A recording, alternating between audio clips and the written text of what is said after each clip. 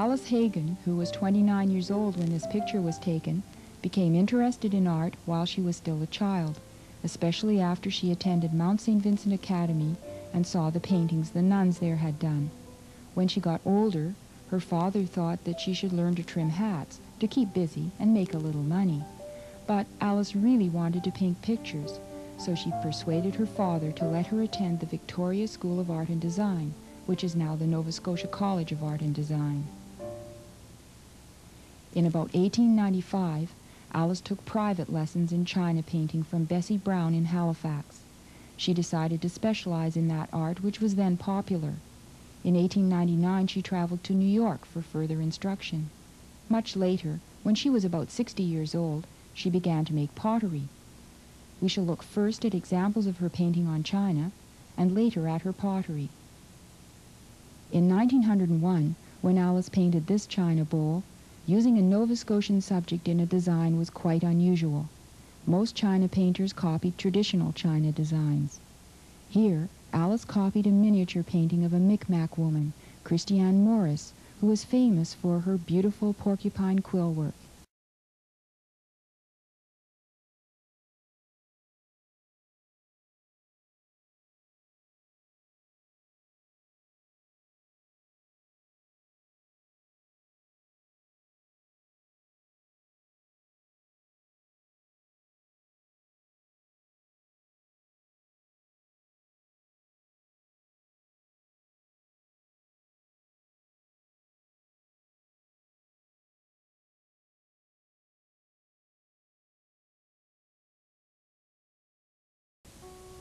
The stylization in later Art Nouveau contributed to the rise of another style Alice used, Art Deco.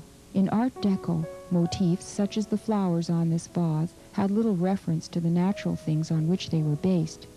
Notice how very flat these flowers are, and how the swing of the Art Nouveau whiplash line has disappeared from the design, replaced by simple curve.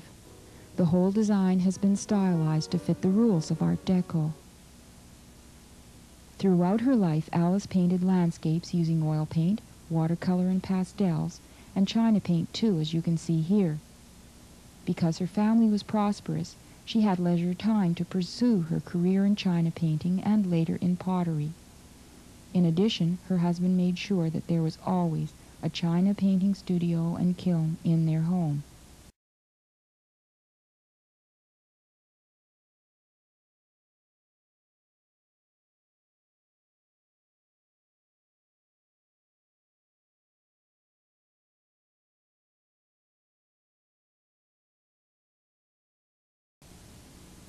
Alice made colored glazes like these by mixing oxides with clear glaze.